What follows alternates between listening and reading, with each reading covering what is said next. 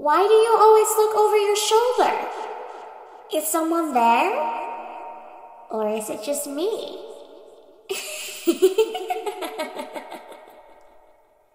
Oh, I promise you, it's not just me. You shouldn't have come here.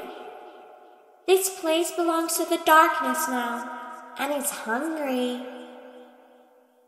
I have a friend who lives under the floorboards. He doesn't like visitors. He might try to get to you if you don't run or hide.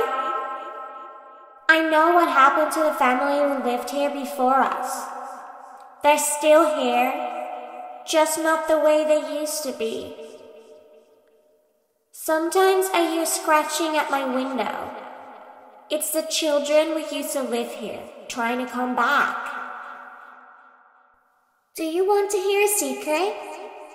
The shadows in this room have whispers, and they're all about you.